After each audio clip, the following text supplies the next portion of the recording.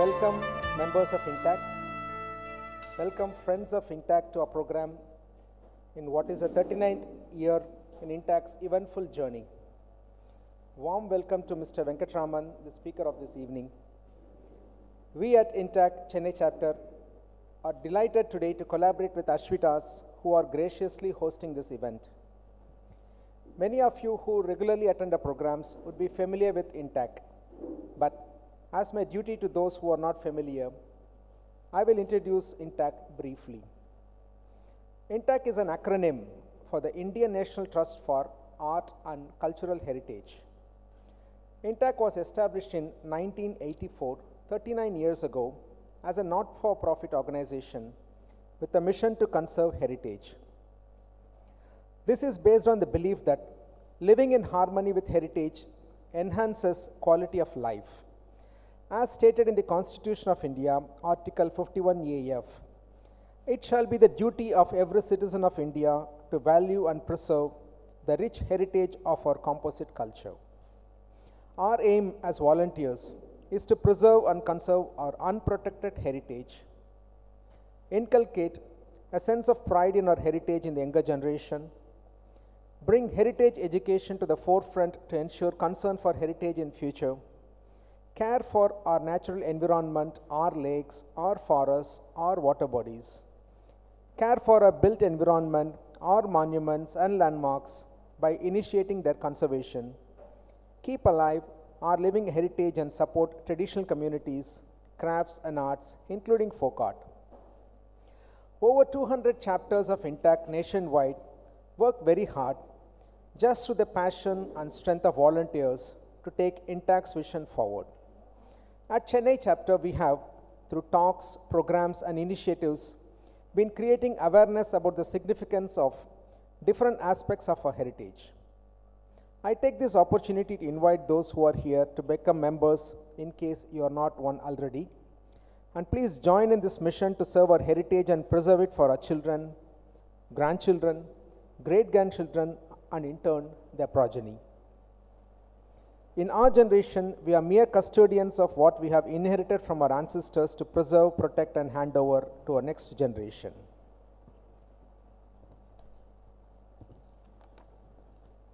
Now for a brief note about our speaker. Mr. Venkat's interest in visual arts began 51 years ago after being gifted his uncle R.K. Lakshman's cartoons. Venkat hails from a family of playwrights, editors, artists, and writers, notably R.K. Narayan and R.K. Lakshman. While in Shishya school in the 8th grade, he was a member of the photography club. Later, Venkat's focus shifted to sound and electronics, which became his main profession till 1991. His true calling lay in visual arts, and he returned to photography full-time, combined with print design.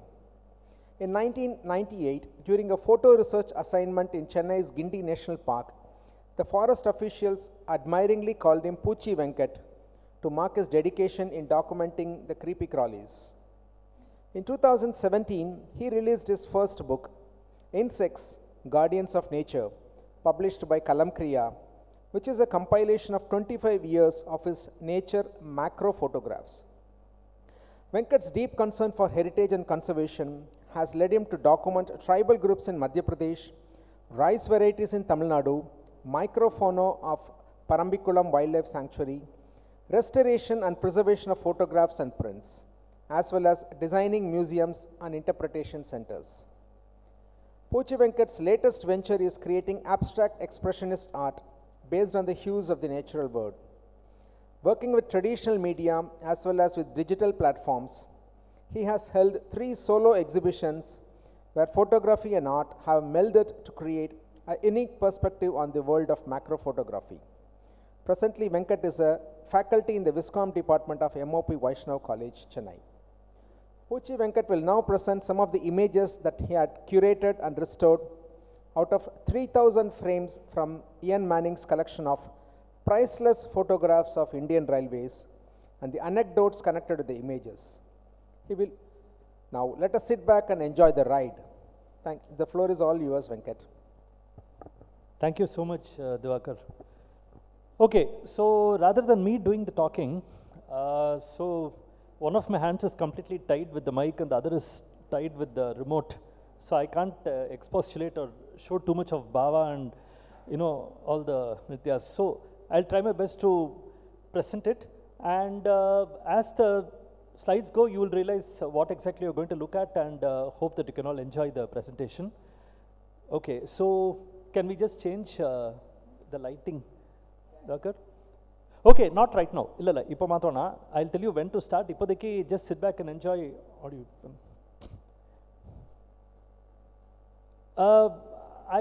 This is sort of a mixed presentation. There is going to be audio, there is going to be video clips, and there is going to be the ubiquitous PowerPoint presentation, all the three. And so I hope you enjoy this first bit. But before that, I just like to add that it is amazing that I am standing in front of an audience, because every time I come for INTACH programs, it is such a fantastic series of programs, so meaningful. They call the best people on the stage. I said, someday I'm going to be standing there. And so quite almost pandemic munadiya vande, I hope I can also talk in Tamil, I mean bilingual. Sujata, Devakar, all of us, we were just discussing, I have this fantastic collection of photographs we should do. They said, see if you can get a presentation going. That was before the pandemic. Now, finally, I'm on the stage and the presentation is on. So let's begin with... பயணிகளின் கனிவான கவனத்திற்கு வண்டி எண் 1, 2, 6, 3, 5 சென்னை எழும்பூர் இருந்து திருச்சிராப்பள்ளி வழியாக மதுரை செல்லும் Vaigai super fast express 7வது பிளாட்பாரத்திலிருந்து 1 மணி 40 நிமிடத்திற்கு புறப்படும்.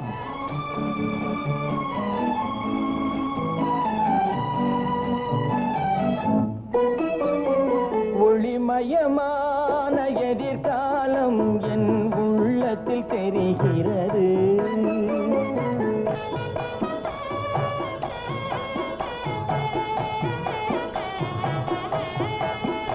இந்த உலகம் பாடும் பாடல் ஓசை காதில் விழுகிறது. ஒளிமயமான எதிர்காலம் என் உள்ளத்தில் தெரிகிறது.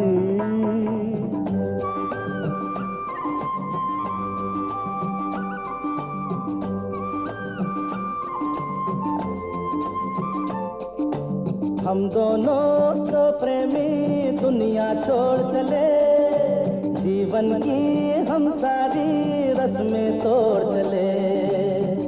ए बाबू कहाँ गई रे? मेरे सपनों की रानी कब आएगी तू? आई रुत मस्तानी कब आएगी तू? बीती जाए जिंदगानी कब आएगी तू? चलिया तू चलिया, मेरे सपनों की रानी कब आएगी तू? आई रुत मस्तानी कब आएगी तू? बीती जाए जिंदगानी कब आएगी तू? चलिया तू चलिया. Okay, so that entire series of very familiar audio clips lasted exactly 1 minute 15 seconds, but it took you back so many years. Now that is the magic of history and heritage. So I'm planning to have a separate presentation on Indian Railways, so I'm not delving too much into the history of Indian Railways as such. Okay, from here can we just one light off on it? If we can turn the other light down, you will get a better view on that. And when I tell you, please switch the lights on again, Shriya, then we can continue. I think this is brilliant. Okay, so when you, sir, on the light, you munjil adicha anuma. Okay, I think I know how it feels to be in the spotlight. Okay, I conduct these classes to all my students, say spotlight na enna theriyuma, snoot light na enna theriyuma appdin keppen. Now I think I am okay, good. Okay, as long as it's not, it's quite clear, right? Excellent. Okay, so when you talk about Indian Railways, the first picture that you're all being fed all the time is this picture. And they said this is the very first train that ran in India, 1853. The great Thane to Mumbai, Boribanda, then 3 locomotives, this, that, 1853. A huge amount of, I'm saying it with a lot of humor, indoctrination, that the first railway line came between Mumbai and Thane. Nothing could be further from the truth. The first railway line came between Chintadripet and Red Hills. More than 30 years before the first railway line came in, I'm not going to say further because there's a very fun thing here. If you think government agencies are very lax in their work and very procrastinating, it originated with the British. They gave us a lot of things, including procrastination. So what actually happened was, the British, the only reason they came in is obviously for trade. And they wanted to get into the hinterland and then move all the goods towards the port. And they found that the horse-drawn carts were notoriously slow, and the soil around the Madras area was so poor that they got caught in the slush all the time. That's how the area is. So finally what happens, they said, no, this can't go on, we need to do something. So they scouted around, found places where there are lots of hills. Chennai, as of today, doesn't have any shortage of hills. And finally, Red Hills area, what in Tamil we call Chenkundram, that's where some of the best rocks were found. And I'll tell you a small story about the other type of rocks that you find here. Then what happens? They said that, okay, why don't we run an experimental railway line to see if we can bring those rocks onto the center part where, that's near Fort St. George, because we need to start building roads. That's the only way we are going to get into the land. And so the first railway line was laid between Chintadripet and Red Hills.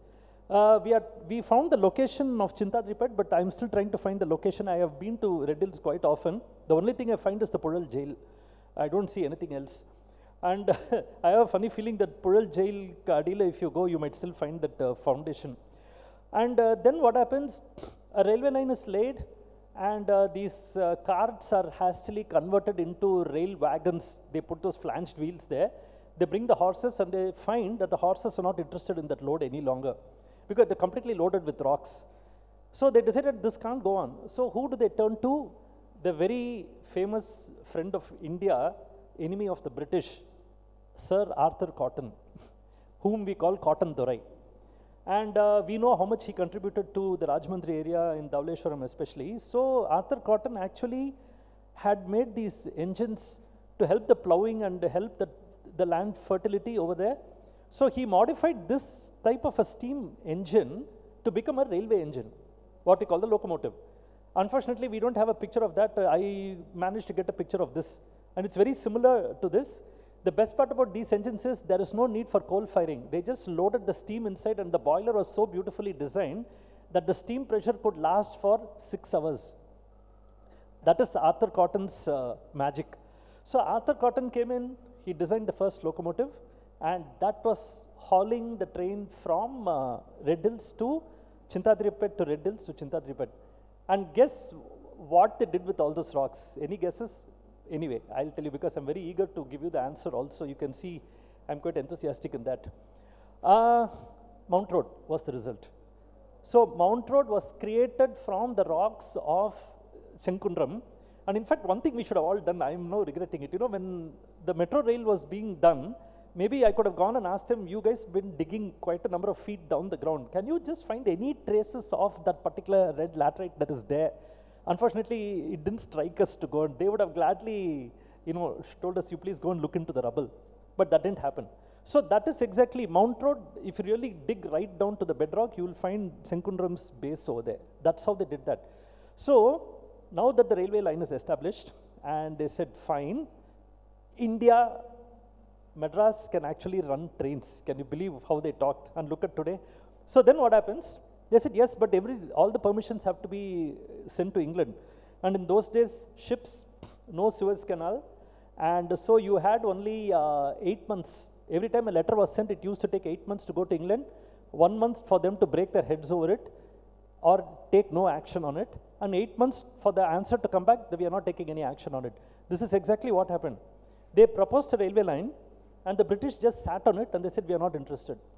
Now what happens? Because of that, a bit of trade starts dropping, but the cotton trade around the Bombay area builds up, so they want a railway line there.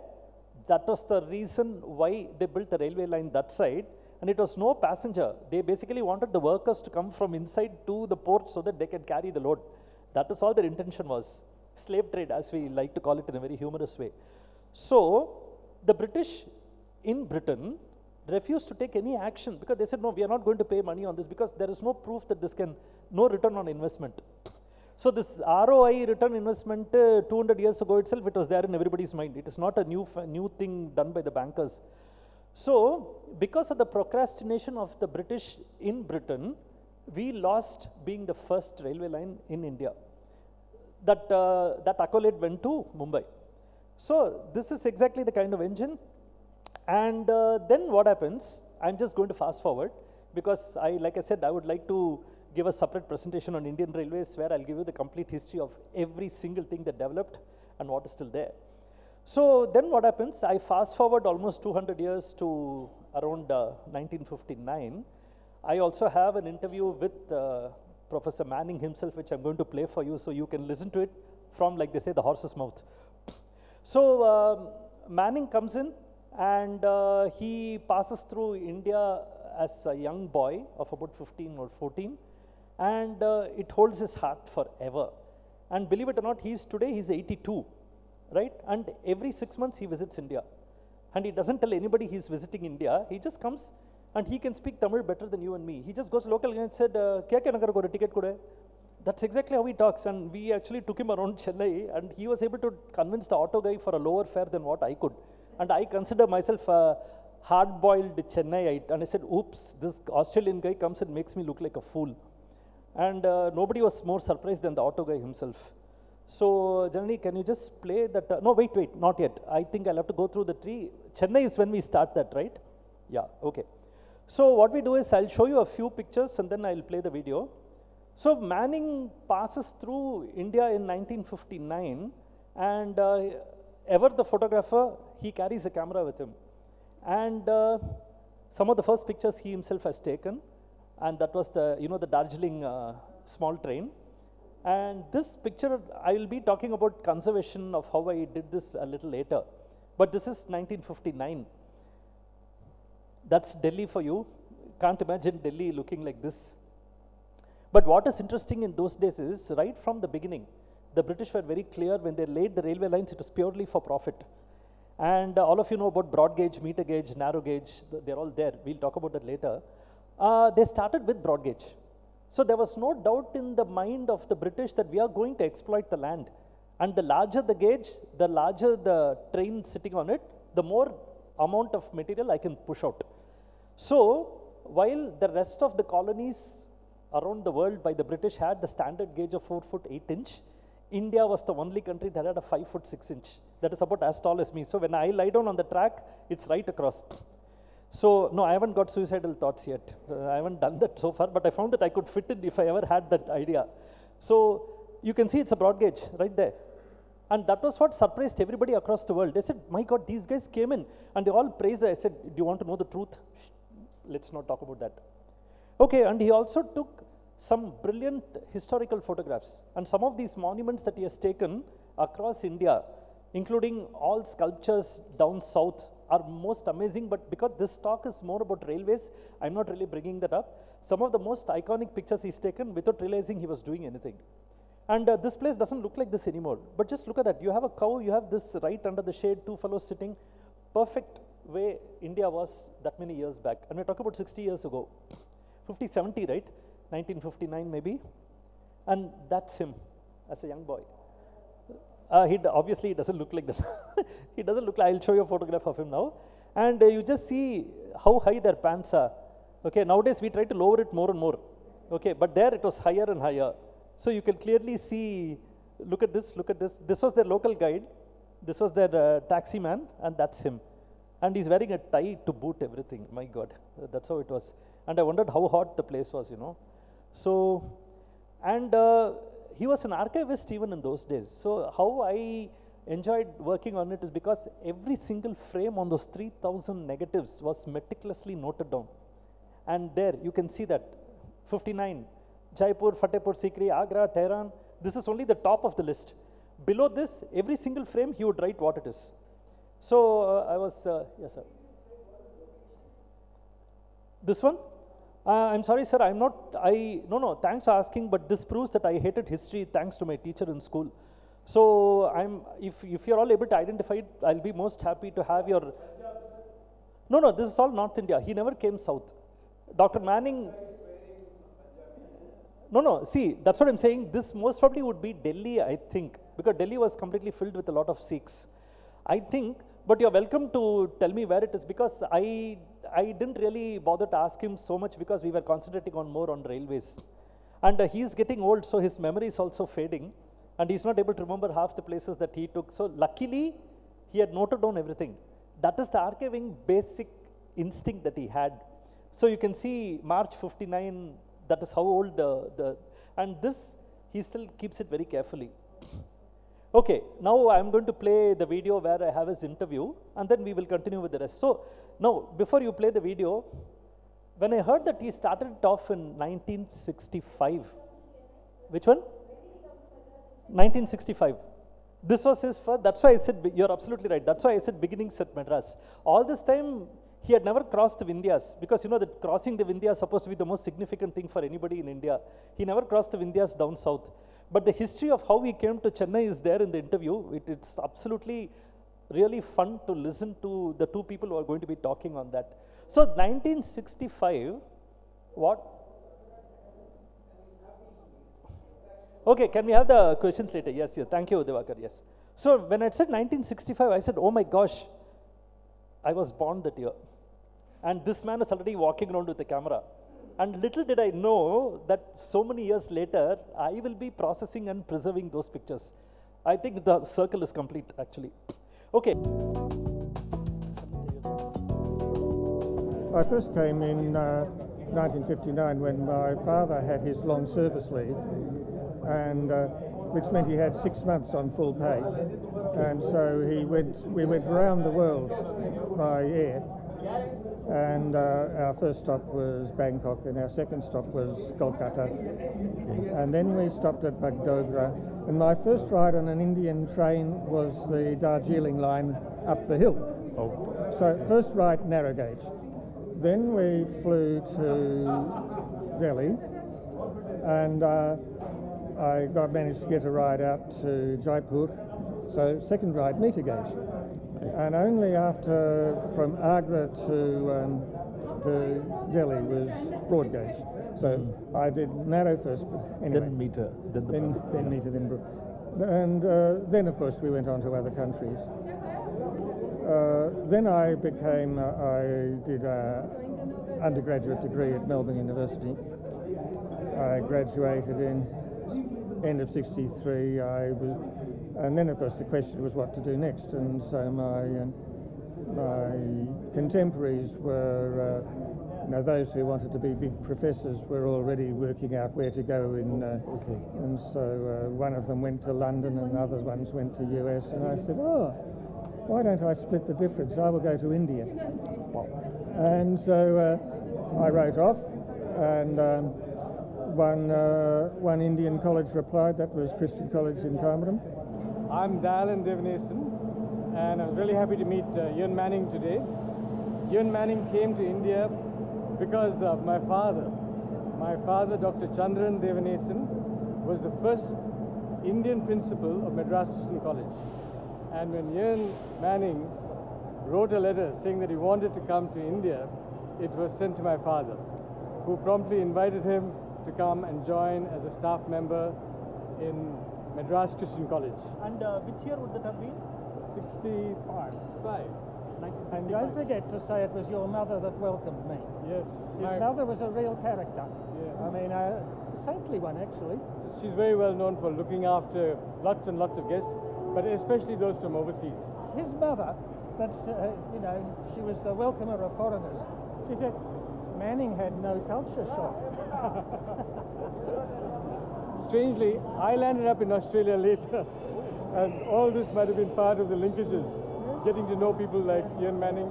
With my father, I had a nervous breakdown working in a small rural hospital in Nagari, and my father said, get out of India so that you can think about the meaning of life. And the first place that came to his mind was Australia. And I don't know, maybe meeting Ian Manning influenced that. Those 4 years, I arrived in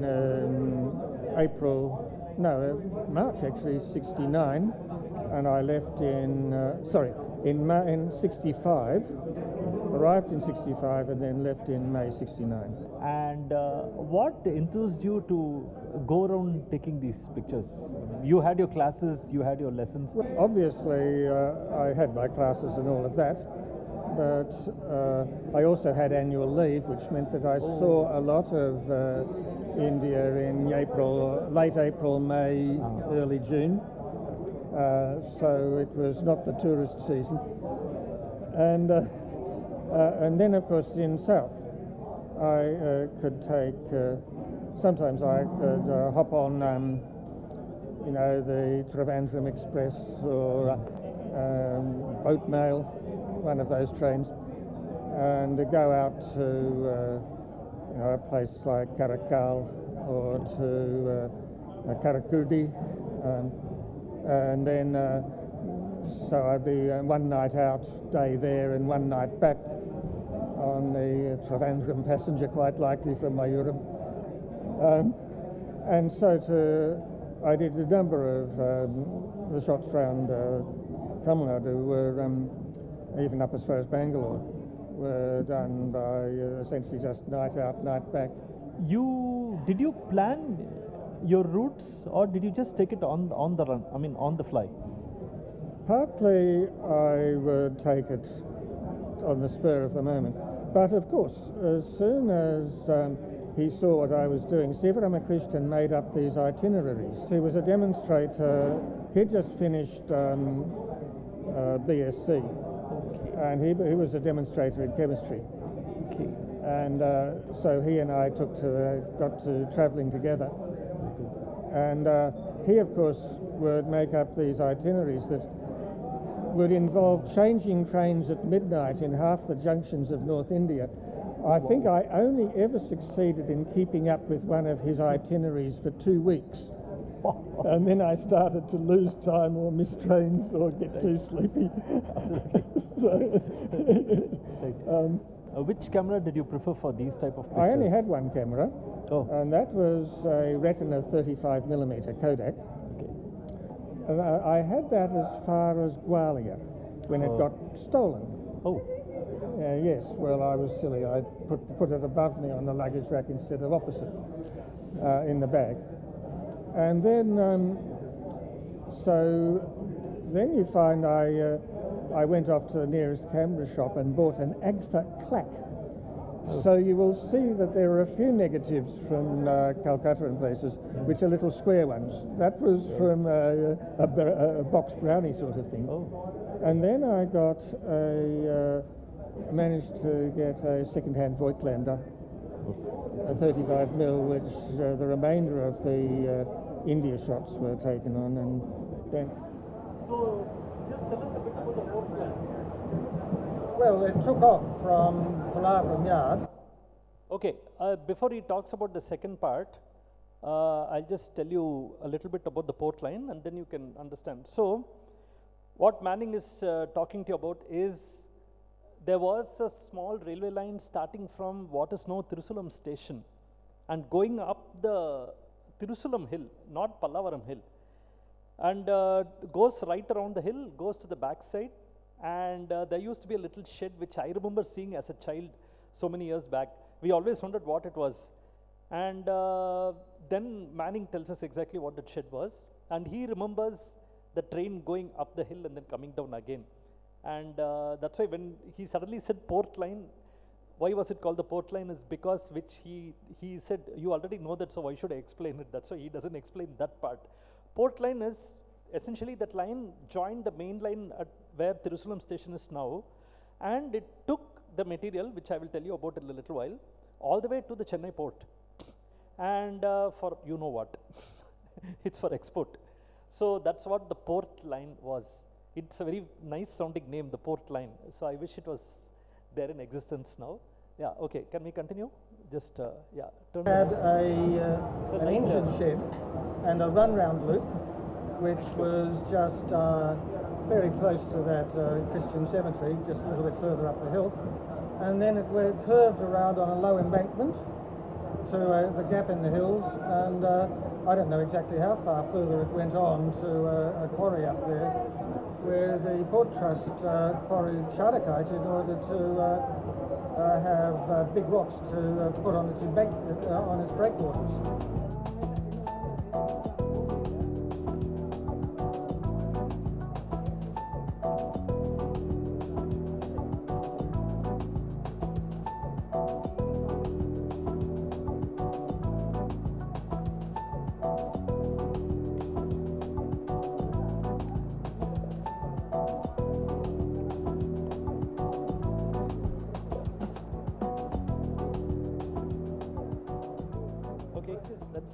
Thank you.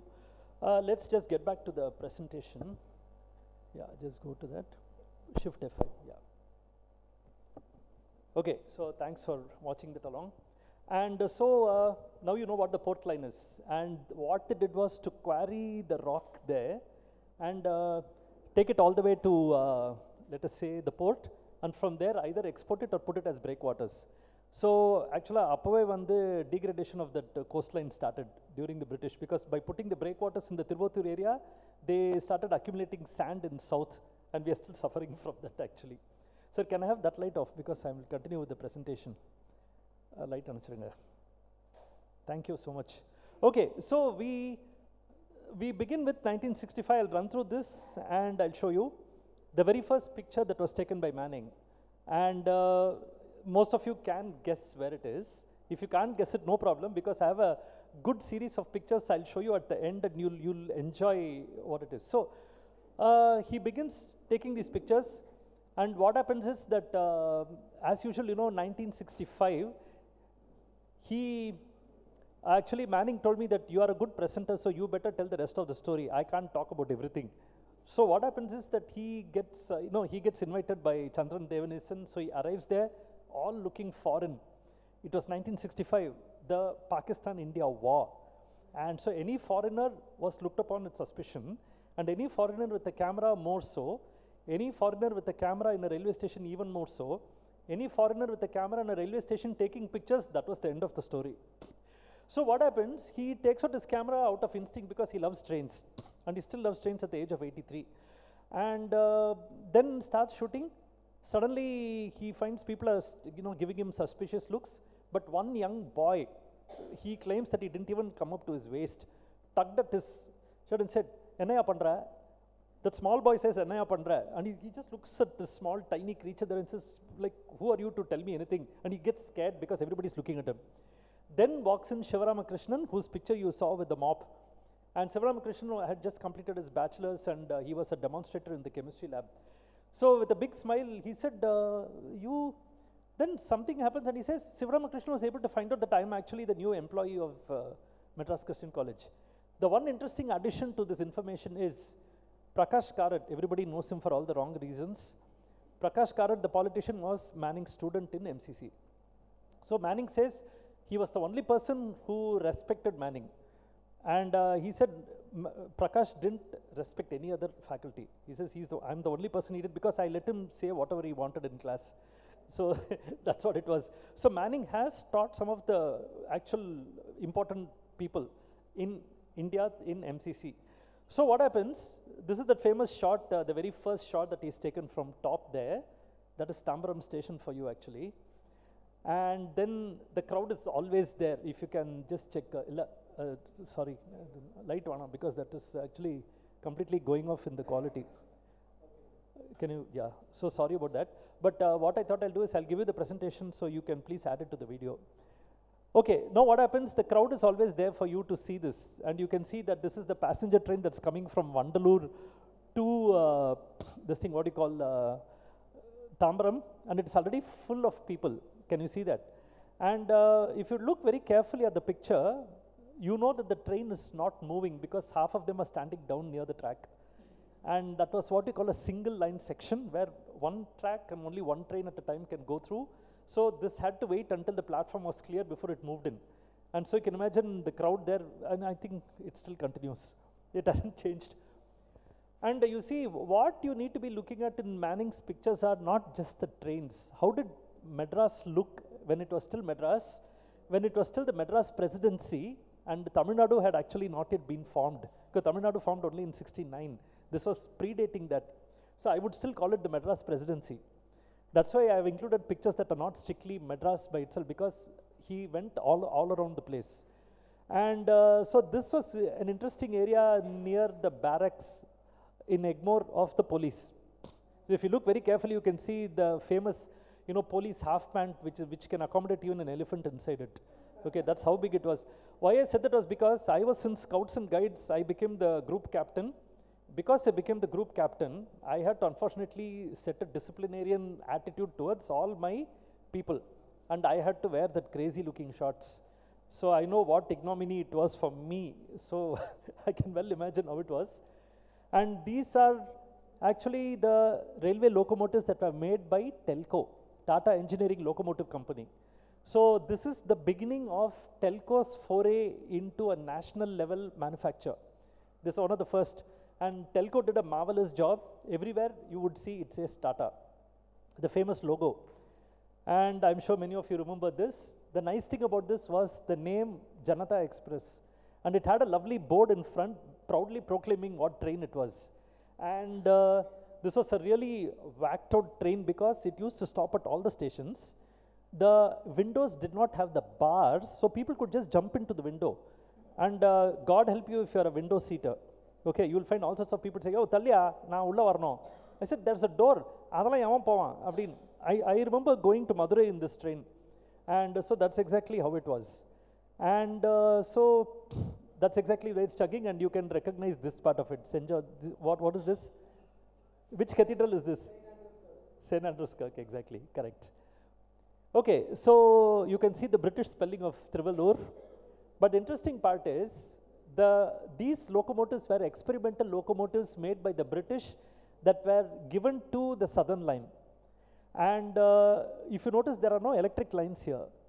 And the first electric line came, of course, that is Indian Railways, but I have to add this, that the first electric lines came between Chennai and Viluppuram for the meter gauge.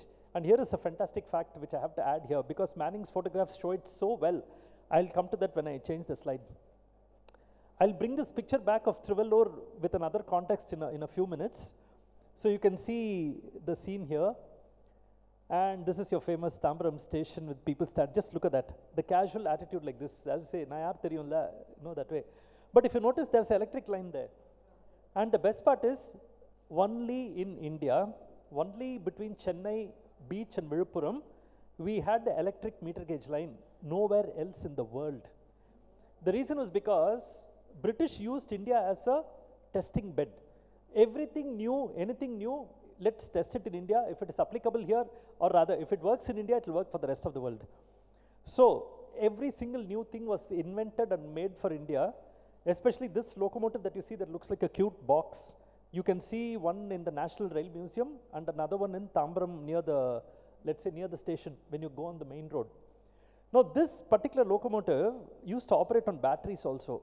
So they used to have a battery box that was trailing behind it. So in case the power failed, it could pull the coach into the platform. And it is nowhere else in the world. And Manning is the only person who has got it actually working. Nobody has seen this working at all. And when I saw these pictures, I said, I actually fainted. I said, he's actually got that working picture. He's actually got the working picture. I was jumping. And so this was the first set of pictures that I processed, which I'll tell you about. So this is the meter gauge direct current locomotive. Okay, anybody who wants to know direct current and alternating current, I'll talk about it later. Let's keep physics out of this if you don't mind. There it is again. So these are all extremely rare pictures of the electric around Chennai, which was only found in India, in Chennai, and nowhere else in the world. That is the uniqueness about this. So look at this, that fantastic box, and this door was open because, as usual, Chennai was very hot, and the driver could actually stand here and drive. And if a friend wanted a lift from Tambaram to a nearby station, he just hops onto this, holds it like that, and just slow down, and he just jumps off. So that used to happen quite often. And you can see them leaning out here, and you see the way this train is coming, you see the way that train is coming, you see that part. I put all this together to show you some of the rarest pictures which Manning has taken, because this is nowhere else in the world. You can guess where this is, but this picture will come back again. So this is from the Pallavaram hill, And this small locomotive is carrying such a big train with 3 coaches. Such a big train with just 3 coaches, okay. That was the passenger between beach and Tambaram. And it used to go after everybody left to the office, where the workers used to go to the different railway sections. So this used to take them there. And now that, my dear friends, is the Chennai airport. Okay, so I'm going to show you another couple of pictures of the Chennai airport, and this is the great Grand Southern Trunk Road. Look at that. That's how it was. And now comes an interesting part here. So if you notice these electric trains, some of us do remember this, and we would have traveled in it as children. What has happened is, this particular type of electric train saw the maximum variation in Chennai. So every time a new design was there, the British used to say, come, come, come, give it to us, we will try it out, we'll try it out. And your Alstom, which makes all the latest locomotives today, originated in this, in Breda, in the Netherlands. What is Alstom today? This is the company that made it, original Alstom. And so this is one design. You have other designs. So every new design, whether it's direct current or alternating current, this is the place where it was tried out first. So Manning has managed to capture quite a few variations. That is why everybody was amazed. Just to add a little bit, if you ever go to Central Railway Station, please go to platform 3, 4, 5 and 6 and you will see these pictures up on the wall there.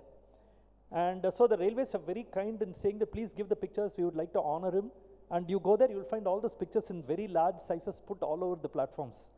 I think that's a very nice gesture by the railways. You see, this is a different design. Now, this is a different design, this is a different design. That's the famous Pallavaram Hill. This tree still exists. That banyan tree on top is still there. ஒரு தமிழ்ல வந்து குடுமின்னு சொல்லுவோம். So that is the Kudumi Hill as we used to call it in those days. How many of you remember going by that bus? I remember getting stuck in my school days with that bus, and it was a Tata bus. By the way, Manning is a great bus fan, so he's got a huge number of bus pictures. Maybe we'll have a presentation on buses later. So I remember cursing myself when this bus came because ella Mavasil Vandi, the Nagarave Nagarade and things like that. And look at the way he's captured it. Beautiful.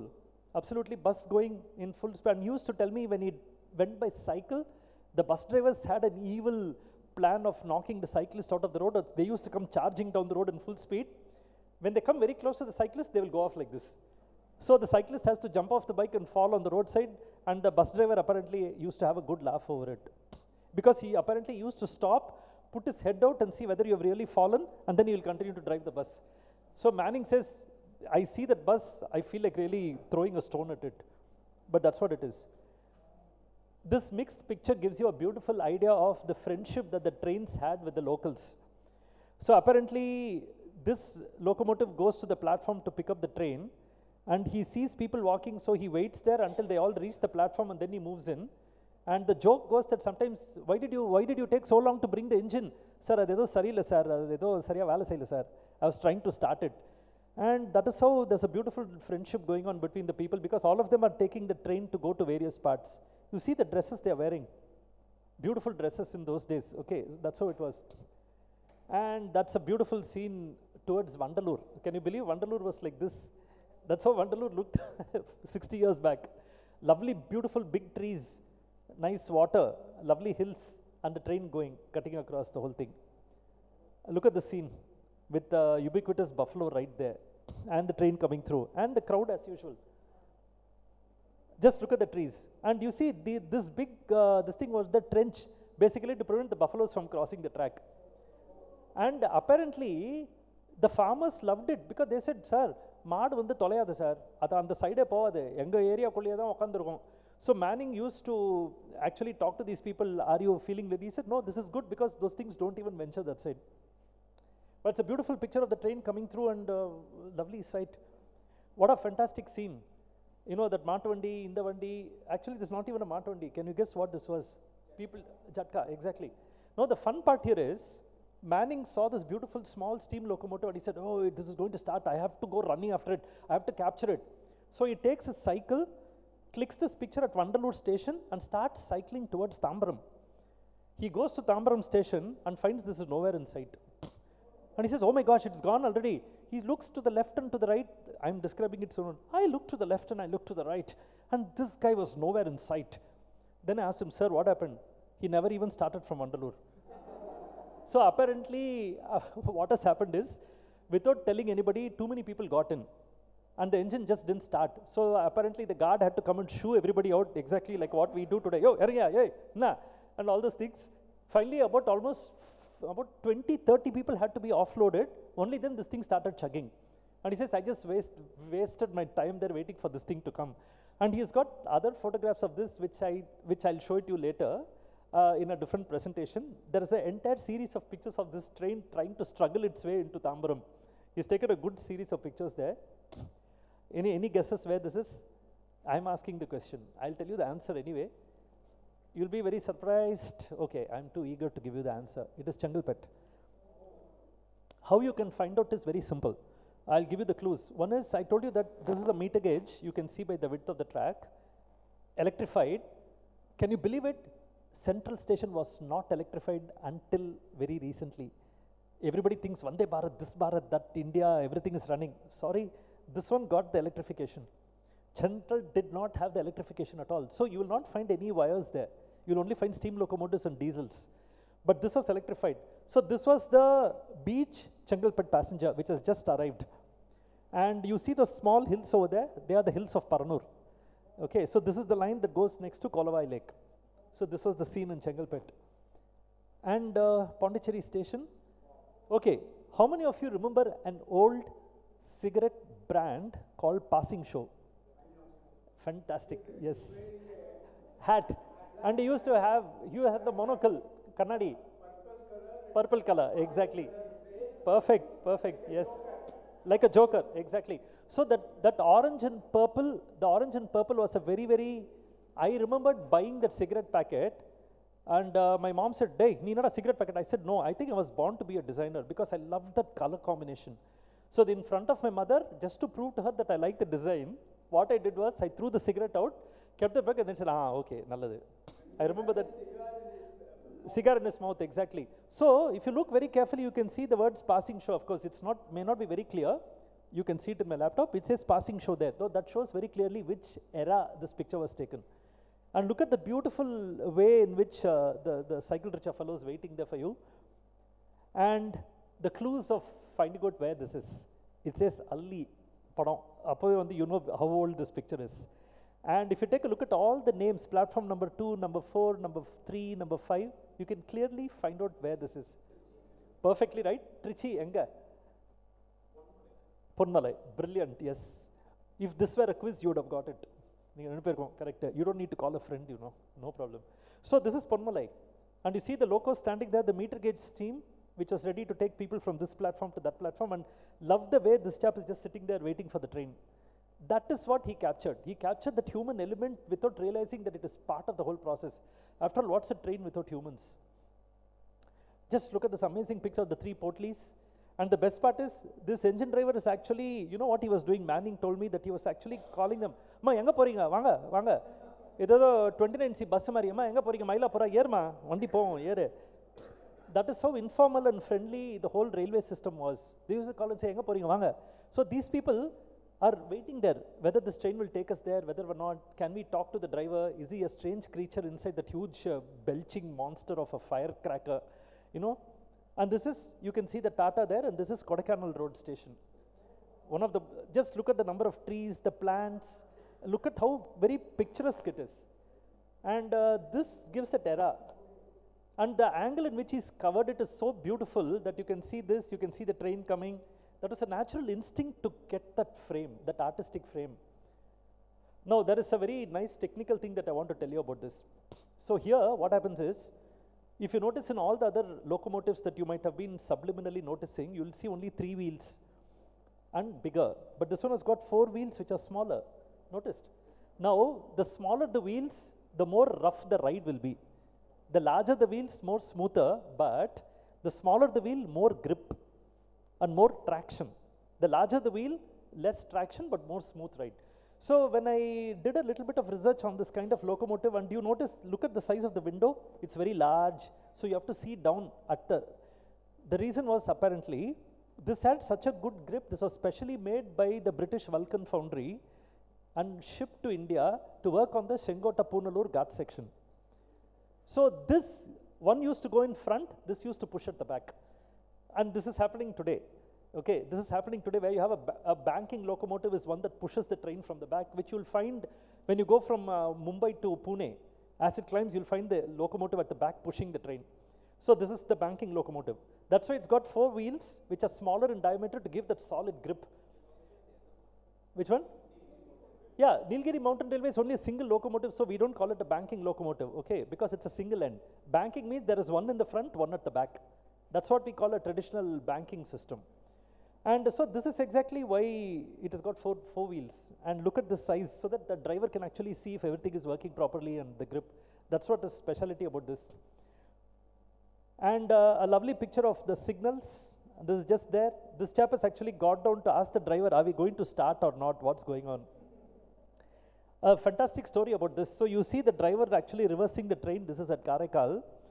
When Manning went there to photograph, he was told, hey, photo la edukada, nee foreigner enna seira. So Manning, couldn't go there. The next day he tried something else. Apparently that driver was, same guy was there.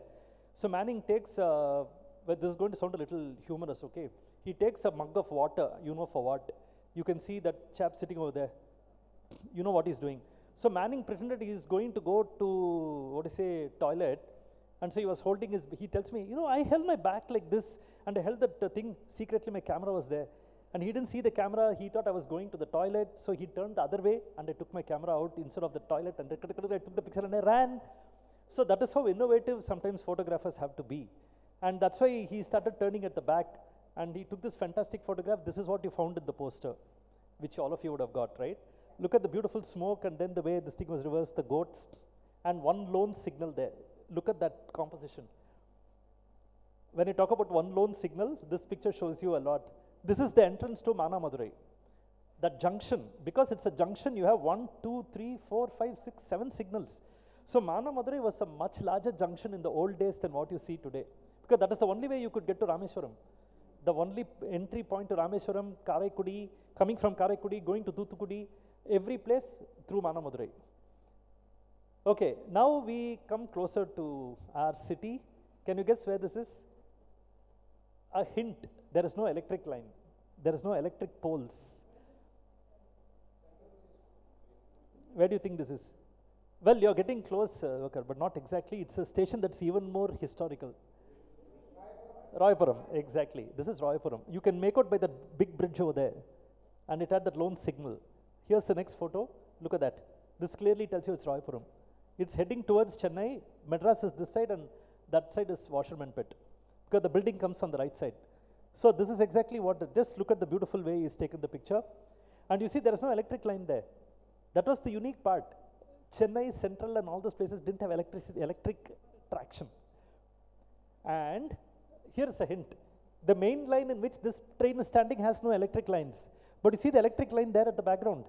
So this is a dead giveaway which station had one half of it not electrified, another half was electrified. Which station was that?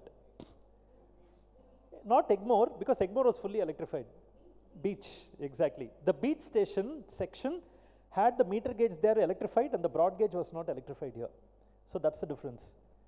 And anybody can read that, can tell me what station this is. Arakkonam, exactly. This is Arakkonam. Can you believe Arakkonam looked like this? Today it's a complete chaos. Nobody knows which way which train is going. And suddenly Vande Bharat will come and say, hey, now ulla vandandirukken. Ellariyu veratte. Vande Bharat, na vandena, nobody else should come. And Vande Bharat goes zooming through and everybody else is waiting, say, Sikirapo. We need to go also. Poor Shatabdi has lost its charm now. It's gone. Okay, but Arakkonam was so beautifully peaceful in the old days. And believe Bangalore looked like this at one point of time. With that, this is the passenger train that's coming from Arsikara and going this side. It has just entered the Bangalore city station area. Okay, this is the platform 1 that is there. That is the view actually. And a very familiar station. Can you guess what it is? If you look carefully, it says Bangarpet. Okay, Bangarpet, but I want to attract your attention to one thing very interesting. Do you see that small hill over there? You're able to see that hill? It's not a small hill, it's actually Yelagiri. Okay, now if you can see Yelagiri from Bangarpet, can you imagine how clear the atmosphere was in the old days? You could actually see Yelagiri hill from Bangarpet station. And that is how clear the weather was. So when I saw this, I scratched my head and said, is there something wrong with the negative? I looked at the negative, I put it through a microscope, then I realized that it was actually the photograph. And then I checked the cross section. Next time I went that side, I took a photograph and I realized that it's the same hill. And then it was proved that it was actually Jolarpet area. So that's how clear and in this station, you had the narrow gauge train going towards, Kolar, the broad gauge going towards Chennai. Both. There is Kolar for you. Okay, just see that beautiful site there. Kolar with the narrow gauge standing over there. And if you look very closely, look at the meticulous way in which, I'll just show you a larger picture of this. You just see how meticulously he has noted down everything. Every single frame was written down. And I told him, what kind of a pen did you have that you could write like this? And then he tells me, actually, the interesting part was, he processed all the negatives inside his room in Madras Christian College. So as an offshoot of the developing liquid, he created his own ink and his own pen also. Okay, then he started writing with that. So he said, this is very specifically developer liquid. I said, wow, that is even more strange. So you can see Perth, Colombo, and look at the spelling, Pallavaram. Okay, that is the spelling, Pallavaram, Manamadurai, Kodai Road. And you can see 389, you see the date, 4/5/6/65. So it's a dream for an archivist like me to get all that information out. An entire history is lying inside this. Here is another one. This is just a smaller one. This was, he had written the details of where he processed the picture, which studio it was, what film it was. Everything is written over here, typed out neatly after writing by hand. Okay, now I'll just tell you a little bit about the cleaning process. Now we are sort of coming to the end of the presentation. I have one very interesting video to show you after this. So the cleaning process is, when we start doing processing and cleaning, in the old days when a conservator works, they have a physical item to conserve. That's a big challenge because weather conditions, the original material, is it properly doable? But thanks to digital technology today, you don't have to completely rely on that creative process. You can digitize and then you can completely bring it back to normal like what it was before. You can also take a print, and I have my friend Mr. Narasimhan here, and I've got a few prints also. So when we finish the presentation, please take a look at the prints of the same pictures and you'll see the quality of the restoration that is possible thanks to digital technology today. So the cleaning process, this is how the negative starts. So this is the negative, you can all understand that. And this is how it is badly discolored. Okay, if you can ask me, how can a black and white negative discolor? No, how can black and white? Actually it does, because there's a fungal attack and the fungus actually puts its own pigments onto the substrate. So it becomes a little pinkish, greenish. That's exactly what happened here. Finally, what happens? When you start doing the process, this is how it begins. It's got a crazy green color. But today, if I open Instagram, it actually gives me this color and says, do you want to use this filter? And people are saying, "Idu romma nalla irukke, indha filter podunga." I said, this is what I spent all my life trying to remove. And now they are saying that this is a filter on Instagram. Wow. Then I'm wondering, na edukku conservation pandren? Apdiye utterலாம். Ketta ado special effect nu solliduvom. Simple. Okay. This is the first round of conservation. The second round will be getting it to the black and white.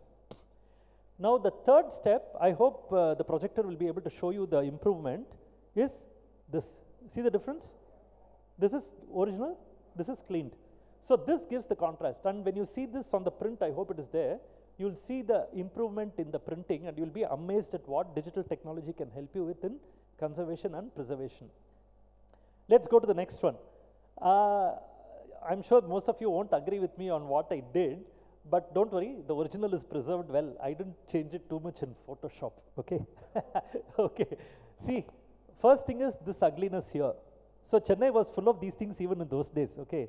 You know, all those things. Then you have that line there, and you have a lot of marks here, like you see these spots and all that. Of course, the lower resolution of the projector may not show everything, that's perfectly fine, but this is clearly noticeable. You see what I did. Completely removed it. Okay, it's gone back to how the land. So today, just to share a joke with you, CMDA wants me to do this very often because they want to show people how good that land was. And we did it for Pallikarnai, we did it for Adayar Creek to show them how good it was. They said, "Sir, ipodan sir innu nalla irukku." I said, "Okay, idhukku mela we can't talk to them." So we totally cleaned it up. Okay, but I hope that they won't expect us to clean this up like this all over Chennai. And we removed all the spots, improved it. So this is the next step in the cleaning process. You can see all those spots there. Okay, quite a few. Everything got cleaned out. Okay, completely gone. Then take a look at all these spots here. And I have to admit that one of my students came around asking me, sir, this original nalla thana irukku. Apdiye vechita, it gives that old world charm. I said, yo, na porandade adu clean pandradhukku. They said, no, keep it. It looks very nice. It gives that old world effect. Today you have filters that add this sort of marks on top of the picture. So it's hilarious. Now this is the one that's completely cleaned up. Okay, which one? Ma'am, I would rather not say Photoshop simply because Photoshop poor fellows. Adobe lo vandu edho nanchinde he invented that software. He never realized that this is what we'll be doing with it. But Photoshop can be used for good things also. Okay, so we can actually do this. And yeah, then comes the dress code, which is one of the last ones before we go to the pièce de résistance. Okay, that's what I'm waiting for. So take a look at the dress codes that he captured. Look at this. Look at the dresses, and if it is white on white, it means he's a railway official. Okay, they wanted to show how good they are, but they didn't realize that it gets dirty with everyday use. Okay, look at this. I'm sorry. Yeah, but here there's a very funny thing and fun thing that I want all of you to notice. Gender equality was very well practiced in the old days. Okay, look at these fellows carrying all this on the heads. And the suit vandu half pant potute talaila kodatha vechittu he's happily walking home. The lady is happily sitting over here with a hand like this and said, Naya. So that is how gender equality was 60 years back. I don't know where it disappeared. Hopefully it's all coming back. Lovely. And look at the small boy here. And here is the ticket checker. So you can see by the British hat and you can see by the white on white. So see the way the dresses are. Look at this. The parallel pants. Okay, can you see that? There's the parallel pants. Look at this. All the completely mixed dresses. Can you see that? Completely mixed dresses. Bell bottoms. Okay, complete bell bottoms. So this is exactly how the style was. And for those of you who have worn this, like I have worn this, I can't believe that I actually wore this. And I expected people to actually like me. And I remember wearing a pink colored pant. My dear students, please don't laugh. Your master has actually done all these weird things in life. A pink pant and green shirt. Okay, this is not the green shirt, by the way. So look at this. And he has captured him in mid-stride. That's what I like best. So it actually gave the shape of the pant when he stuck the leg out. That was there. Look at this. Look at that and look at this lady. Tamil vandu koondal appadinu. So the koondal was very long. It had to reach right down to your ankles or knees. That's how it was. And that engine driver there with that mundas on the head. Okay, now we come to his family. Now this is the fun part. Okay, Sivaramakrishnan was the person working in MCC, and by the way, Manning taught economics. That's what he was doing in this thing, right? So he's the one who planned all the trips for Manning, and Manning became so integrated into Sivaramakrishnan's family. I'm just going to share an anecdote at the end of this. That's the parents, and you can see how Manning was way back in the 60s. And that's the young daughter, and that's the missus. And wait, let's go to the next picture. Look at this Scooty all dressed up for the photograph. Okay, and you can see the railway line at the back. There was no walls. There's Manning and the Scooty. Now the Scooty girl is a grandmother now, and they live in KK Nagar. I had the pleasure of meeting them. They're still very much around. And Manning quietly comes every 6 months to Chennai to spend almost 15 days with them in the house. And Manning gets in, start wearing a banyan, or a veshti banyan, and happily is relaxing there with a cup of coffee. I said, who's more South Indian? My God, I can't believe it. I'm wearing a shirt and pant. This guy is relaxing there. Amma, chakra pode, that's how he's talking there. And he quietly comes and goes. And of course, he misses Sivaramakrishnan who passed away.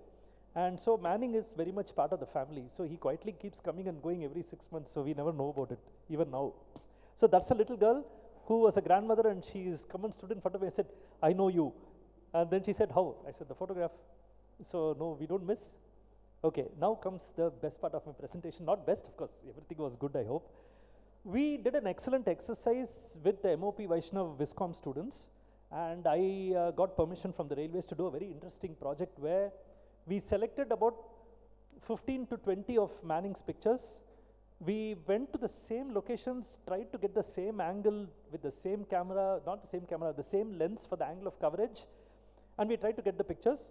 I'm just showing a few of them to you, okay, which I think was significant in the difference. So let's begin with this famous picture that I all showed you. This I would consider as Manning's first picture. Now from the same viewpoint, I'll show you the key. If you're able to see, of course, in the projector you may not be able to see it well, there is Pallavaram Hill can be seen in the background. You can all come and see it later if you want in my laptop. You have that water tank there and that engine being turned around by just 4 people. From the same location about a year ago is this. That's how the place has changed. You still have the hill at the same location. In fact, I used the same lens to get the same angle of coverage. Okay, this is how it is from the same place. Okay, well, I'll go back again because this I consider a very significant picture. This is how Tambaram was, and this is how it is today. Then comes the other end of Tambaram towards Vandalur. So this is that express, roaring with all majesty and kicking up the dust and, people walking there. It's a blistering 3 o'clock in the afternoon. So what we did, we also tried to match the time in which he has taken the picture. So I had to write to Manning again and ask him. Then you know what he tells me? Poochi, you're a photographer. By looking at the angle of the light, you should be able to see. Then I said, sir, most of your pictures are cloudy, sir. He said, oh, I'm so sorry, I didn't know that. I said, yes, I've already seen it. So I sent him small thumbnails of the pictures and he was able to identify the time because he still remembers the time when he took the pictures. So we tried to simulate it, and as luck would have it, it was cloudy for us also. So it didn't make any difference. Okay, that's the view. That's the same angle. If you say, look at this picture, you can see Vandalur Hill over there, Vandalur Hill. But here, this bridge is sort of blocked. The hill is still at the back. You can still see the hill clearly. So this is the same location, same place. Now that famous cemetery from which that port line took off. Now the port line, let me tell you a small story about people who are interested in geology. We have one of the rarest rocks in the world, which is the Charnockite. And it is named after Job Charnock, who was in Fort St. George and was sent by the East India Company to look at Calcutta as a possible place for a second branch of East India Company opening. So Job Charnock is considered the founder of Calcutta. And he started his career in Fort St. George. So all the Calcutta people must owe their existence to Chennai. I'm very proud about that. So if any Bengali friend says, Osho, this, that, and I said, you keep quiet, you started from us. So it's great fun to talk to them after that. So what had happened is for the tombstone of Job Charnock, they needed stones. So they just went up the nearest hill, which was St. Thomas Mount, and they just dug a part of it, put it into the ship, sent it off to Calcutta. 200 years later, look at this one, 200 years after that guy is buried, somebody does a, analysis of his tombstone to find out a very rare kind of a rock found nowhere else in the world. And that is St. Thomas Mount, Pallavaram Hill, and Trisulam Hill. So they named it Charnockite. So where do you find Charnockite now? You just walk up Pallavaram Hill, pick up a stone, that is Charnockite. And if you go to the assembly halls in your Fort St. George, anga vandu 4 karuppu pillar irukum, that is Charnockite. So just imagine the value of Chennai to the British, and I think we all have a responsibility to keep it going. So that is Charnockite for you. See the symmetry, see the train coming in, and we tried another funny experiment which I'll show you in the next picture. This is the same location. Okay, it's not very clear in the projector. What we did was, I'll just go back to this picture quickly. If you look very carefully, you'll find that the train is shaken a little because of the slow shutter speed. We actually calculated that shutter speed, and we used the same shutter speed for this picture. So to get that same, but you know what happened? The train was moving much faster, so it didn't work. So we couldn't do that. So, and secondly, the train was on that track, whereas this train is on this track. So that angle of movement is much more. Anyway, that's the same location. There is a railway crossing here, but there is no railway crossing. It has been blocked here. But let me tell you, if you go to this place, you will still see the road coming and stopping at the railway track. There is a road behind me, which is actually the other side. Okay, so this is that symmetry. Everybody knows what the station is. It can't be any other place, Egmore, right? Okay, take a good look at this angle. Finally, we found out where he took the picture from, and it was this. Okay, so this is what Egmore is today, right? And this is the old set. So I'm very happy to say at least the Egmore has not changed in its character. Luckily, they still call it Egmore instead of Purachi, this, that. Finally, Egmore engarku, I have to search. Egmore, this is the actual name of the station, by the way. That doesn't happen actually. Okay, so that is Egmore station. This is what is the new avatar. And can anybody guess where this is? That bridge can be a giveaway. Okay. Devakar was actually giving the correct answer to the church. You mentioned the church, Devakar? St. Andrews? This is the wall of St. Andrews. You see the beautiful patterns there? And this is the Gandhi Irwin Bridge. So this train from Egmore station, it takes a beautiful curve to go past that Gandhi Irwin Bridge. It crosses the Pudupet area and then gets into Park Station. That is the curve. So we finally found this place, and that's what it is today. That's how it looks. The bridges, everything is completely changed. The church people are very afraid of, I don't know what, they've raised the height of the wall. I have a feeling it's because of the goats and the cattle, because goats go in and completely ruin the landscape. They just eat everything. And I know that the gardens of the church are very beautifully landscaped, so obviously they have raised the height. So this is what it is as of now. So this is the old one and this is the new one. Then everybody can recognize this. Okay, so this is platform number 7 of Central. Okay, that's a dead giveaway. So what does it look like today? This is what it looks like today. So you, from the steam, you go directly to the electric locomotive. And the same tower is there, the same arrangement is there, but everything else has changed. The angle, if you notice, is slightly different because this platform was being reconstructed, as you can see. So all the place was completely rubbled. So the police themselves told me, sir, please don't come this side. So they were very kind enough to hold me while I was taking the picture. So one chap came and said, he came and held me, and then finally I leaned over and took the picture. The exact angle wasn't possible for this shot. Okay, this is going to be quite an interesting picture. So this is Central Station. And I remember this cabin until as recently as 1992-95. Because all the trains are getting longer, this platform was meant for only 12 coach and 16 coach trains, not even 16, 15 coach trains. Today, nothing less than 26 coaches per train. So they had to extend the platforms. So what does it look like today? This is the cabin through which, all the trains are being controlled. So today's view is this. Okay, this is how it looks. So you see, the platforms are all extended, and this is exactly where the cabin was. This is what it has become today. Okay, the same platform, the same curvature has not changed. Finally, which I consider a fantastic picture, our great Chennai airport. You can take a look at how it was just 50, 60 years back. That is the runway. This is your GST road. Can you believe GST road looked like this? And you can see 2 hangars there, St. Thomas Mount, and that is the building of the Chennai airport. As a child, I remember going there to take my first flight to Mumbai. Okay, and this is the railway line, which is still there. So what does it look like today from the same spot? This is how it looks. Okay, that is the thing. And so this is how the airport is. The same thing, the same hill. Okay, this is the difference. I'll just show you there. That's how it was. Huh? Yeah, I'll tell you the reason. Good observation, ma'am. You know why it's green? That hill, the the Trisulam hill is used by the CSIR people for their experiments in load-bearing, structures. So they don't allow anybody up the hill. In fact, I was joking with one of the security people saying, why don't you also please come to Pallavaram Hill and do something, because that Pallavaram Hill is in a very bad state, completely denuded. But that hill is brilliantly green. So he just smiled and said, "Idu paakradhukke kashtamā irukku sir." So because of the preservation, just look at how green it is.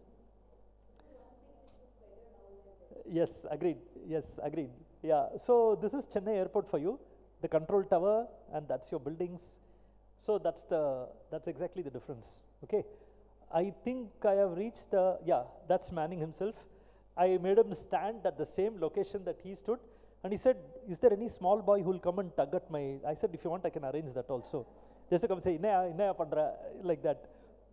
So I made him stand at the same location that he took his first photograph in 1965. And then I told him, "Why don't you give me a shot as if you're taking the shot?" So he stood at the same location. He said, "This is exactly where I took the photo from." So I said, "I want you to pretend." And till today, he still uses a film camera. and he still processes his pictures and negatives all by himself. Well, he can do that, but I have a fun point which I raised with a lot of friends. What is the point of using film when ultimately you are digitizing it and bringing it back onto the screen? I guess that in certain cases you have to accept technology. Where technology can help you get a better grip of everything, I think it's good that we have that. Okay, thanks. So this is the end of the presentation, but I'll just take about 3-4 minutes of your time to show a video which I'm sure you're all going to enjoy. Can I play that? Because I'm not going to show the whole video, it is just excerpts so that you'll enjoy it. Go to Steam Run. Yeah, that's the one. Steam Run. Yeah. IFO. Yes. Come. I'll forward it for them. I think I'll cut out a few which I had written. Vandarthuma.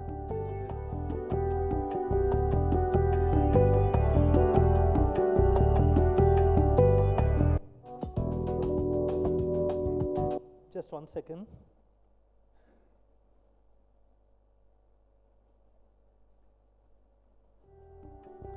Okay, so this was actually a documentary that I made for the railways, and this is a smaller version of it, in which there was a steam locomotive that was revived to run as a heritage special. So they told me, Venkat, you please come with your team and do a small documentary on it. So we got into the engine, we went all the way to Walaja Road. It was absolute fun. And so it was more like a private train where everybody could enjoy themselves. So I'm just going to play a few excerpts. 1 second. Janni, can you just come here? Come.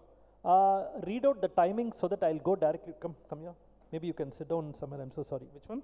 2:55.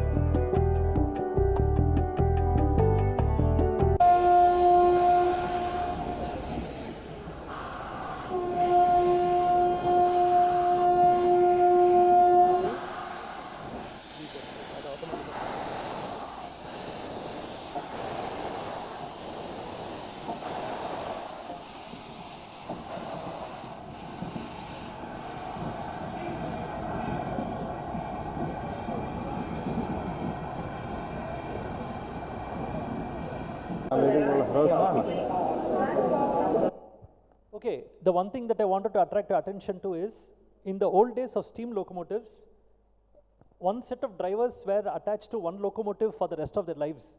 It's as good or as bad as getting married. So the advantage was, because it was a mechanical device, that engine had to be treated very, very delicately. So the driver became so familiar with all the groans and screams and all the attacks of the engine that he could say, Pa, and the connecting rod sariyilla,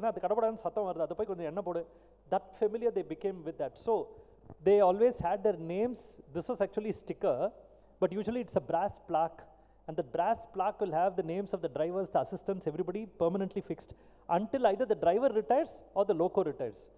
So in this case, they did very interesting. One person from Hindu, Muslim, Christian, they got all the three of them sitting over there. So this was what we call national integration. So if you can say it like that. Okay, next one. 420. Then 50.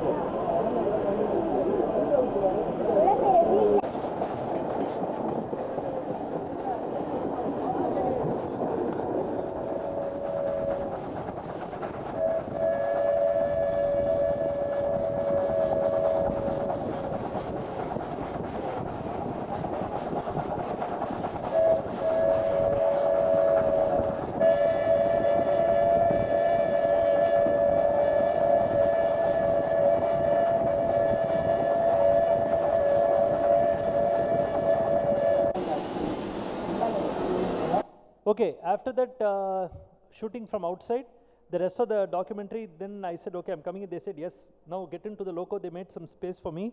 And then I started shooting from inside. Now, this is the view that a steam locomotive driver got in the old days.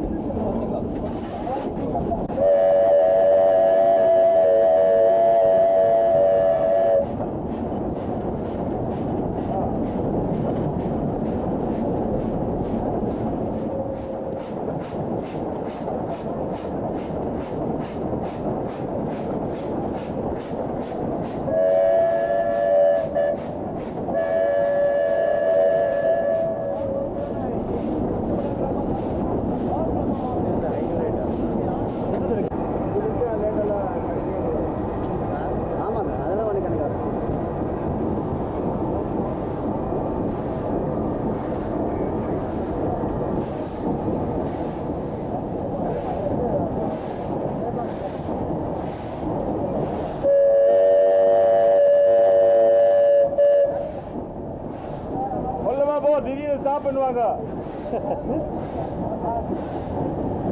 ஸ்டேஜுக்கு நேரம் நிற்கணும்.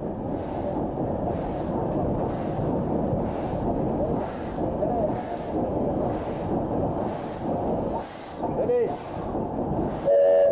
பாய் வாங்கிட்டாங்க ஆண்டு.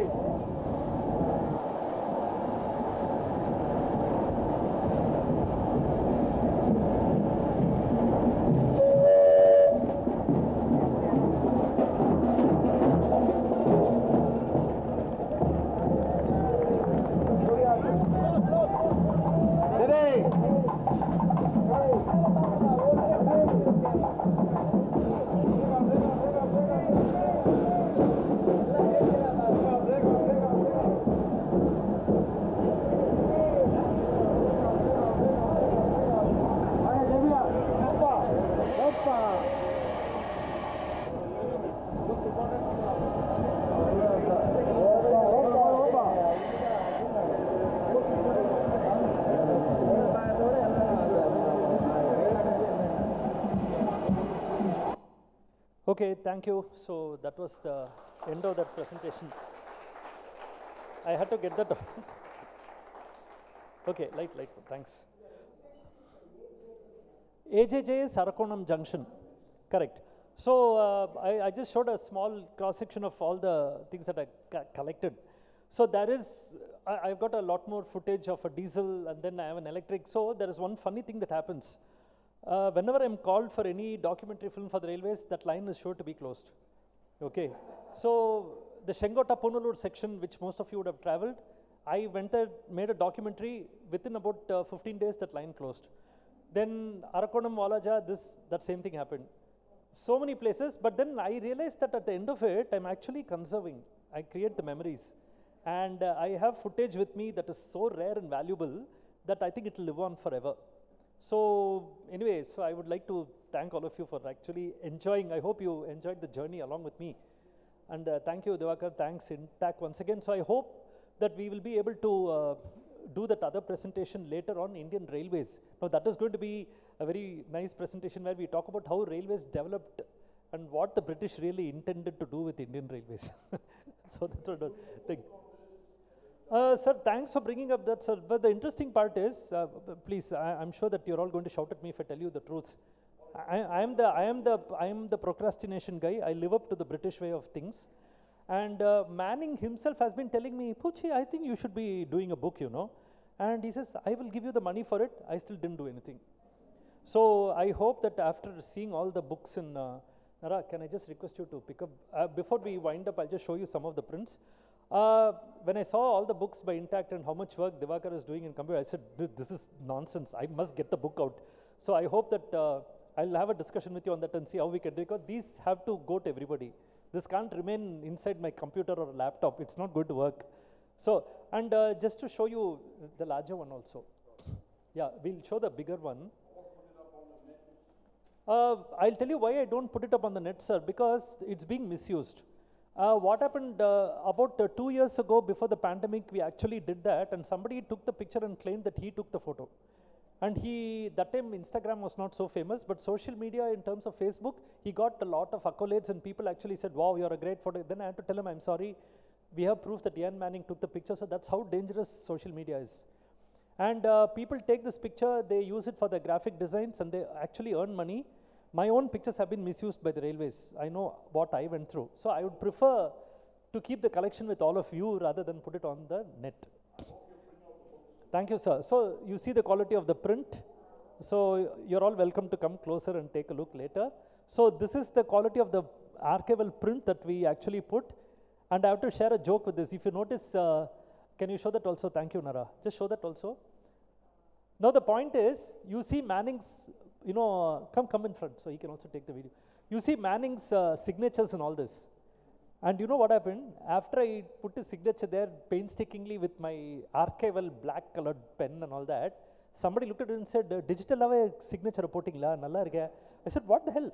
Then I realized that they thought I digitized his signature and embedded it into the picture. They didn't believe that Manning actually came to India for the specific purpose. Mr. Devakar was there and he remembers this. I actually got him to sign. Well, you'll have to believe me, please. Okay, so this is the quality of the print. Now the point is, after digitization and restoration, the quality of the output is so much that I can blow this picture up to the size of this wall. And still, that's what, the proof of that is platform number 3, 4, 5 and 6. You go to Central, you'll see prints that are 20 feet by 15 feet in size. And they look exactly the same quality. So that's exactly what the print is all about. So this was part of that exhibition which we put up there. So you can see the quality.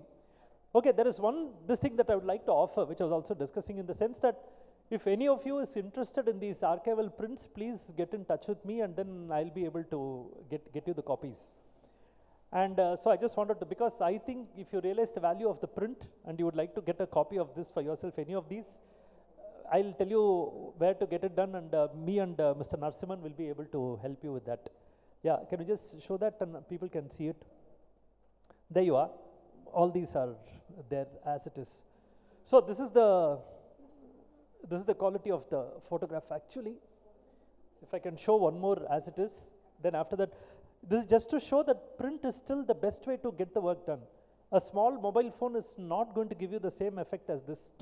That's why we still think, sir? I have digitized, to tell you the truth, I've been working on this project for 12 years and I've finished 1,200. There are now 3,000 to go, so I hope that I live for 30 years longer to finish all of them. So out of the 1,200, I have been able to print about maybe 40 or 50 of them.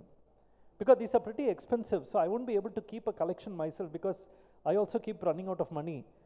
Problem is, my internet costs more, so is it going to be Airtel or is it going to be Manning's Pictures? We have a pricing, sir, exactly, but these will not be sold, these specific prints, because this is like a traveling exhibition. But the copies of these can be had any size you want. You want it smaller than this, fine. You want it larger than this, fine. This is a 12 by 18. This is a good exhibition size. Smaller is fine, bigger is fine, anything is fine. But just to tell you, and thanks to all your encouragement, I hope that I'll bring the book out soon. Okay, this is a promise. Thank you so much. Okay, so, yes, ma'am. Vote of thanks. Sorry? Yes, we'll give you time for that. I'll keep it very brief so that you get more time to interact with him. So on behalf of the INTACH Chennai chapter, I thank Mr. Venkat for such a wonderful presentation. I'm sure you will agree, we would have never got to see such photographs, and for the wonderful presentation he put together. I mean, his perspective as a photographer, as a conservator, as a historian, everything he brought together so beautifully, with all the duets in the beginning, and kadasila mela talathoda with the train entering the platforms with all the celebration going on. So idella nama paakradhukku romba kuduthu vechiruknom, and thanks to Mr. Venkat for all that. Thank you for being such a wonderful audience. I'm sure the floor will be yours. You can carry forward a lot of questions to him, put forth a lot of questions to him and get all your answers. I thank Ashivta for the wonderful venue as usual, the good tea and the snacks to begin off our talk. And then to all of you present here for being such a wonderful audience, thank you very much.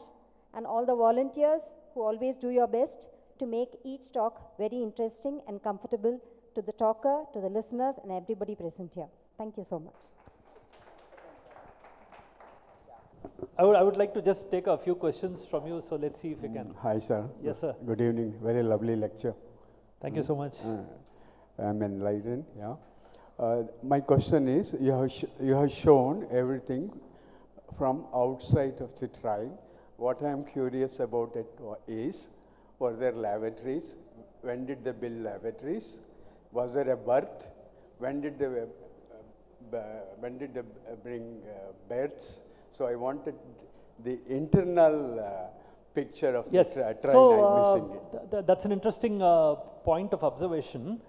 I'll start with what is the idea of this presentation. We called it LineSide because that's what we do when we see a train. We stand, hopefully we stand by the side. Today they're standing right in the middle and taking selfies. We all know what the result is. So when we say LineSide, this presentation was more for the outside, like he correctly pointed out. It's more from the outside.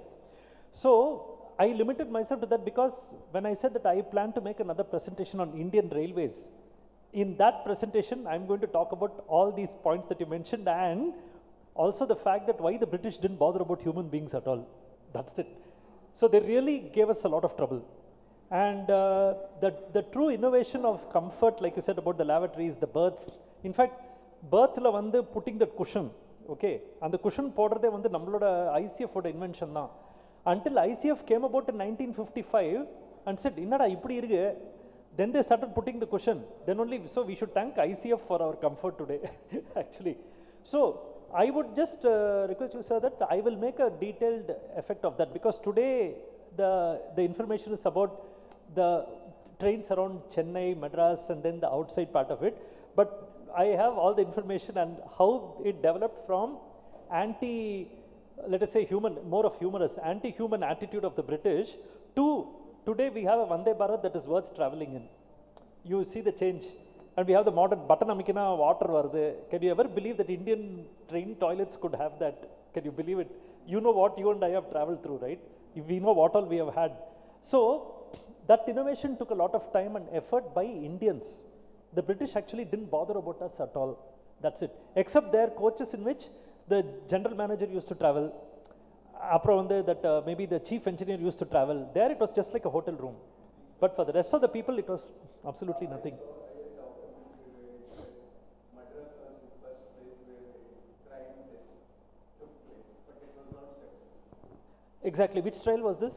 I don't know, a small documentary on Okay. So the trial basically was the first railway line, but I should also tell you. was in Madras. Yes. Not successful. Exactly. No, it was very successful. It was very, very successful. But when the permission had to be applied, because you know, British without the permission of the boss, nobody does anything. The permission didn't come at all because they were just lazy. That's all. But the first train journey was from Chetpet to Redhill. No, from Chintadripet to Red Hills. Yes, sir, absolutely. No, Rayapuram was the first commercial line. When you say the first railway line, the first railway line, ரெண்டு ட்ராக்கை போட்டு ஸ்லீப்பரை கிராஸில் போட்டு ஒரு வண்டி அது மேலே உட்கார வச்சு பண்ணுறதுன்றது சென்னை தான் 1832 which was 20 years before 1853. So Costumes remains the same of the ticket collector, sir? Actually today yes, absolutely right.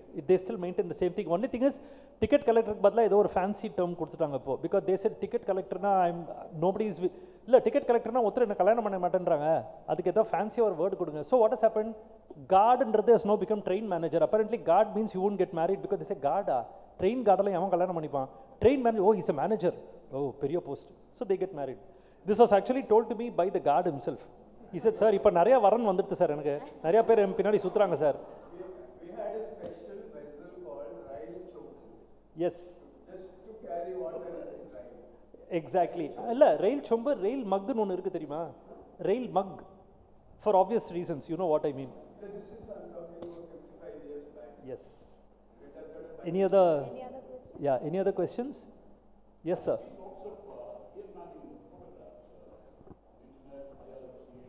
Yes, sir.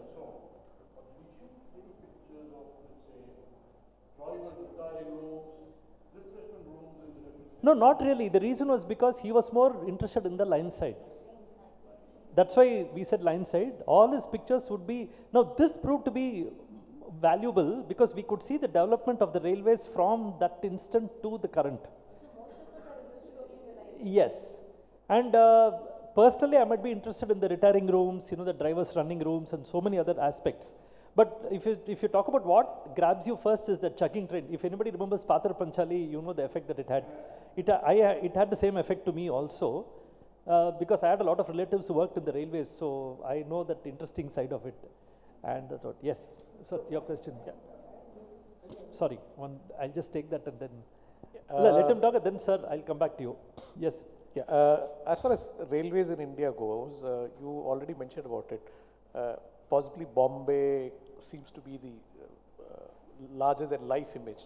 But if you look at how Ian Manning is done, Chennai possibly has seen wider variety. You had DC suburban network, DC locomotives, AC locomotives in meter gauge. Yes. So many things. Yes. I think possibly maybe you should take it up as a project. I would add to your point by saying, let us not talk about Chennai, let us talk about South. Yeah, exactly. So right. South, wait, one more interesting point. South, especially Chennai and what is now Andhra Pradesh. So if you talk about, absolutely, that is why I said Madras. I just used the word Madras because this was the Madras presidency. And the innovation that went on by the British, actually it served their own selfish purpose. We all know that. Okay. Yeah, so the point was, all the experimentation happened in India. This was the land where they experimented and they took whatever they learned from here to Africa to all the other colonies. And that is how it started off with broad gauge. So let me tell you a quick point here. Broad gauge was where they could make the maximum amount of profit. எங்கேருந்து எவ்வளோ சாமானை தூக்கிட்டு ஓடலாம் broad gauge போடு. Places like Darjeeling and all that, narrow gauge போடு. So that is exactly how Darjeeling narrow gauge came about. They just wanted their wives to get away from the husband's work and stop nagging them, so they put a railway line to Darjeeling. That's the actual truth. That's why Darjeeling line came. And the Nilgiri mountain railway came just because they wanted to get away from the heat of Coimbatore, so they wanted to run up there. Going by horseback was too long, put a railway line. Anyway, that is for the next presentation. Okay, I have enough data. Yes. So can you have just one more document question? Chennai as a larger than life. True, 100%. No, yes, sir. Just one question and then we'll close. It's okay. Mike, sir. Yes. Manning uses film. Is he able to get a black and white film or uses? I can get you black and white film tomorrow morning in Chennai. Just go to Konica. They'll give you black and white film. They'll even process it and print it for you. Roll, 100%, yes. You want film cameras? They are also available. But there are 2 points here which I'll conclude with. This one is environment considerations. So much of dangerous chemicals are used. Carcinogenic. We never realized that we were breathing in all that carcinogenic material. When I used to have my developing lab back in school, I used to process and print my own films. Obviously, I got hooked to it. That what is a drug addict and the developer smell no wonder I was a very calm child. Okay. And the second part is, you're ultimately, what is the medium of today? Digital. How do I communicate with you? On the mobile phone. Why on earth am I going to take a film roll and run after it and say, sir, one nimsham negative paakringla solla podala. You'll say, sir, WhatsApp la anupichirunga sir. You see how simple it is. So if I shoot digital, I process digital, I pass it to you digital, you enjoy it digital. So that's how it goes. So sometimes I'm just scratching it and say, nee film let inna theyaki nee thiruppi anga digitize dhaan panna pora. Thiruppi Instagram la dhaan poda pora. Adukku na nerave digital camera le shoot pannalama. So sometimes we'll have to embrace technology. Let's be clear about it. Okay. Thank you so much. It has been a pleasure to meet all of you. Hope I'll get my second and then we'll all meet up there. Thank you once again. Really, really nice. How do we get in touch with you?